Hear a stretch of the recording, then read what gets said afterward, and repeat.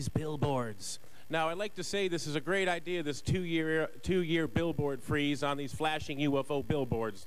When I was out getting signatures, 1,000 signatures running for mayor, people said, well, gee, what are you going to do about these clear channel digital billboards? I'd like to remind City Council that if you support this 2-year freeze, please make sure you enforce it.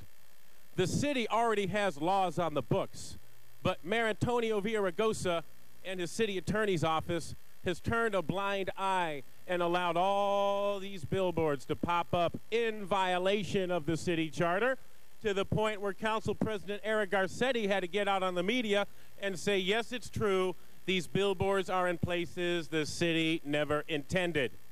So I'd like to remind you, yes, this goes further than the city laws now, which is a good thing, but please enforce what you support.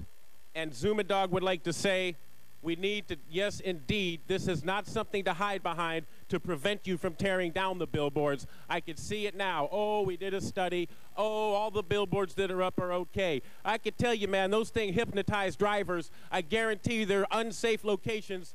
And yes, they hypnotize drivers, unsafe traffic, and there are places where they shouldn't be. And as zumadogg, candidate for mayor, there's other mayoral candidates that have taken money from the Clear Channel Billboard Company, Walter Moore.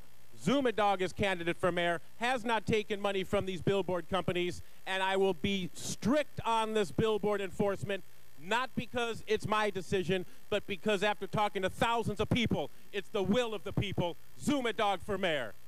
Mr. Arnold Sachs, and then Mr. Stuart Waldman. Yes, good morning.